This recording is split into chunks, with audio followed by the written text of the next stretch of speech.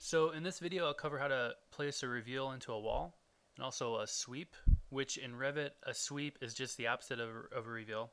So that's any protrusion sticking out of the wall, which would be anything from a brick ledge to a cornice. I'll also cover how to make your own custom reveals and sweeps. And since the process for making these is the same as making curtain wall mullions, I'll also cover how to make a custom curtain wall mullion at the end of the video.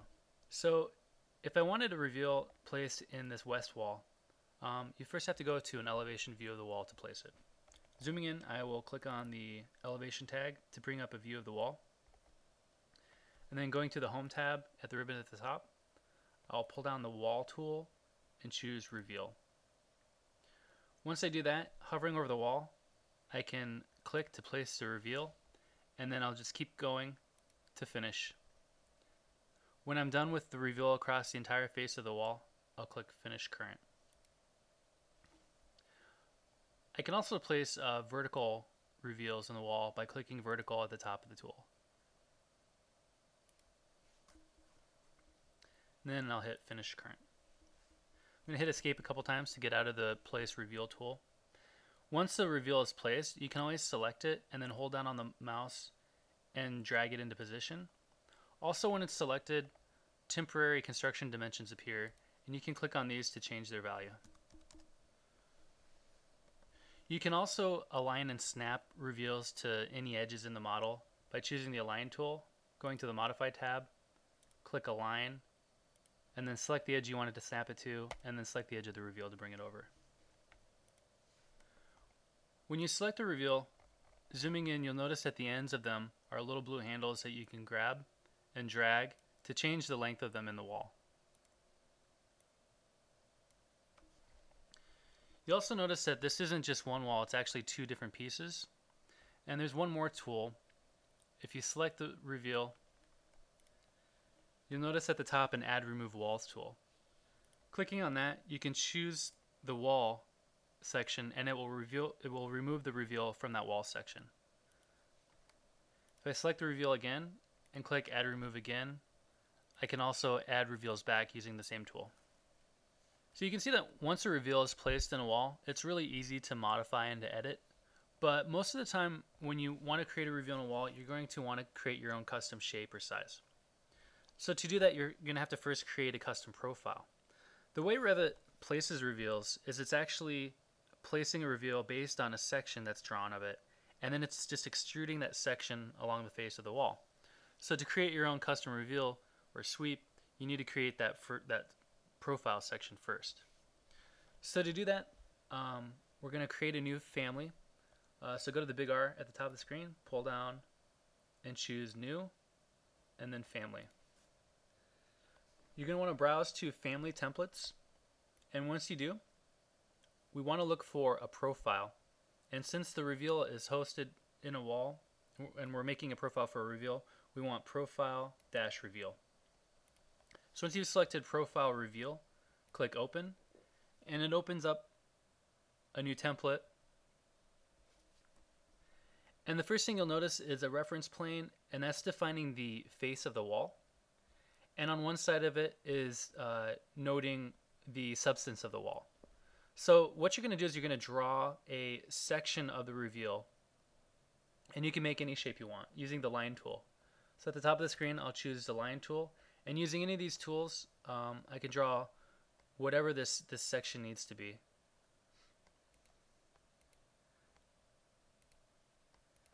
It can be irregular or it can be curved, but the only thing is it has to be a closed loop. So make sure starting at the face of the wall and drawing this section, you finish by going back and closing the loop. Another thing I use reveals for in walls is to create breaks for precast panel sections. So if you know the thickness of the wall that the reveal is going into, you can actually create a reveal that goes the entire depth of the wall to resemble a break in wall panels in plan and in elevation. Once the profile is done, you want to save it out to give it a name. Going back to the big R, I'll do a Save As, Family, and I'll name it for this New Reveal.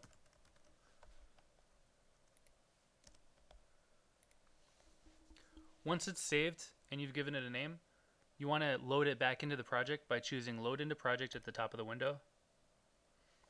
And now that it's loaded, you want to create a new reveal type using that profile. So to do that, go back to the Reveal tool under the Home tab, pull down Wall and choose Reveal. And now with one selected, you want to go to its type properties. So choose Element Properties, pull down to Type, and then click Duplicate to create a new reveal type. I'll call this one New Reveal Type. Click OK, and under its type properties, you can see the profile parameter where you can pull down the pull down menu and choose the new reveal that you've loaded into your project. Once you do that and click OK, you're ready to start placing that reveal. And I'll hit Finish Current. I'll hit Escape a couple times to get out of the Place Reveal tool. And so the same process is applied for creating sweeps, excuse me. So to create a sweep, I'll first want to create a new profile for the sweep. So I'll go ahead and go to the big R, New Family. And this time in Family Templates, I want to choose a Profile Hosted. Instead of Profile Reveal, I want to choose Profile Hosted to create a new sweep. Click Open. And in here, it's essentially the same thing. Host face is defining the face of the wall. And then on one side is showing the substance of the wall, the host side. So using the line tool, I'll just draw out, starting at the face of the wall, I'll just draw out whatever shape it needs to be.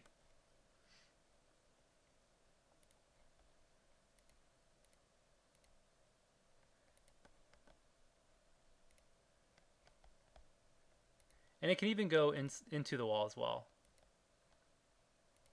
Just make sure that it closes the loop.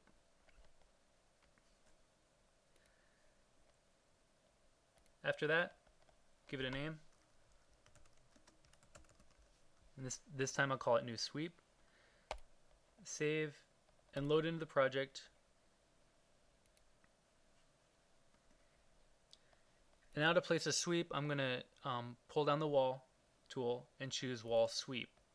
Here I'll go ahead and using the type properties, I'll click on that to create a new type by clicking Duplicate, and I'll call this New Sweep. Click OK, and under its profile I'll pull down and choose the new sweep profile that I've created. Clicking OK, I can now place this sweep profile, and I'll hit Escape to get out of the tool. Selecting the sweep, just like selecting the reveal, you'll notice control arrows. By clicking on these, you'll actually be able to flip it upside down and right side up. With reveals and sweeps, you can also place them while you're still in a 3D mode. So clicking on the 3D view shortcut at the top of the screen, or orbit around, and using the sweep tool, I can start placing the sweep in a 3D view. And you notice that once it's placed, it will automatically join as you wrap it around the other wall. I'll go ahead and delete it and show you that at the ends, you can also change how the ends appear at a wall as well. Selecting the mullion, if you click on the Modify Returns tool at the top of the screen, you'll notice in the option bar an angle that you can change. If the angle is less than 90 degrees, and you click on the end, it bevels it inside.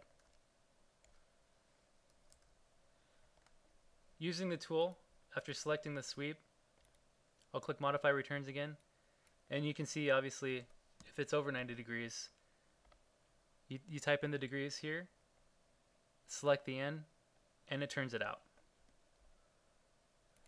From here you can use the grab handle, and you can start stretching it out in different directions as well.